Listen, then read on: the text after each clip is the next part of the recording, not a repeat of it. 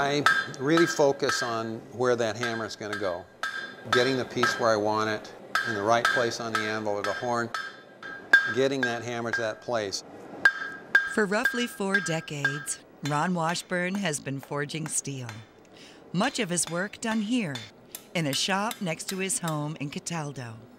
A teacher by trade, Yeah, I taught music for 28 years. Ron does this part-time.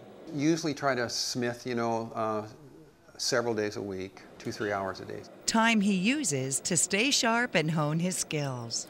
These days, his shop is filled with the tools of this centuries-old trade. But they're all for a specific job. This is kind of like for a ball. These are all tongs that I have just collected. This is a machinist hammer. It's a good striker's hammer on the other side of the anvil.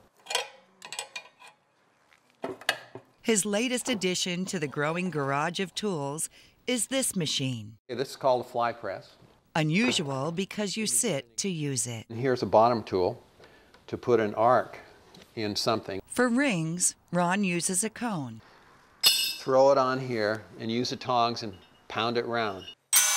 And when circles didn't satisfy him, Ron the blacksmith became Ron the inventor. So I thought, what if you wanted to make a square ring? So I came up with this guy right here. What started out as a hobby is now a way of life. And it all began with a book, and then another. This book is Professional Smithing by Donald Streeter. He shows you how to make an axe. Never taken lessons or anything like that. It's just, mostly self-taught, yeah. His only teacher, the text in these books. I burned holes in the pages of the book, And the determination to figure it out. I look through some of the books I have and how do they ever do that? And that just keeps me interested. Like a puzzle, Ron says. One he is still trying to solve. And there's just an awful lot of thought that goes into this, and that I'm just attracted by it. I'm amazed at what people can come up with. It's quite intellectual. Much like the blacksmiths before him, Ron uses the same simple techniques. It doesn't make any difference if it's a butterfly hinge or whatever it is. It still has a pin. It's still done in the same way. There's still a lot of hammer work, and I concentrate. I'm down there, right where the hammer meets the steel. And after years of smithing, those basic moves are now ingrained in Ron, like marks on metal. And I can feel that, but I can see it. You just sense it. You can feel it under your hammer.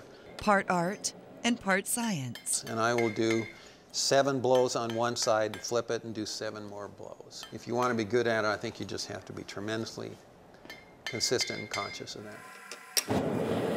One way Ron can be consistent is by using a gas forge heated to 1600 degrees, not the coal fire of days gone by. You can burn the tip off the tine, just like that. It'll just burn off.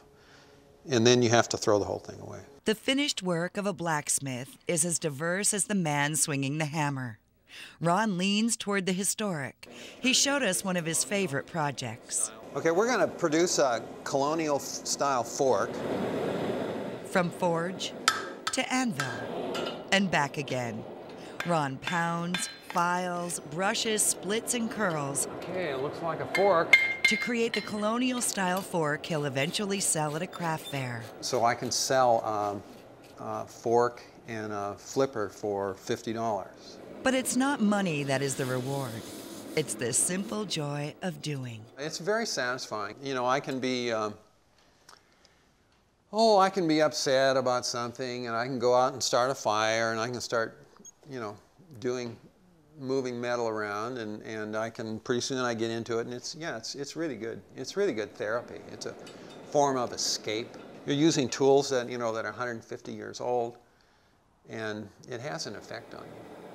At age 64, this smith is far from finished, not nearly ready to retire. I've seen some awfully old blacksmiths, really, really old, in their 80s, and They're still swinging a hammer. And when he does finally turn out the forge the final time, Ron knows this craft will continue. Metalsmithing is going to be around as long as we are.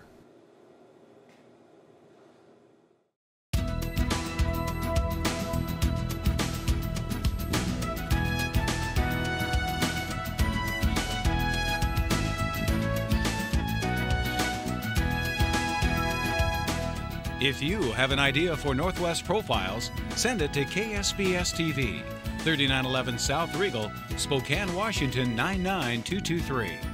Northwest Profiles is a presentation of KSPS Public Television.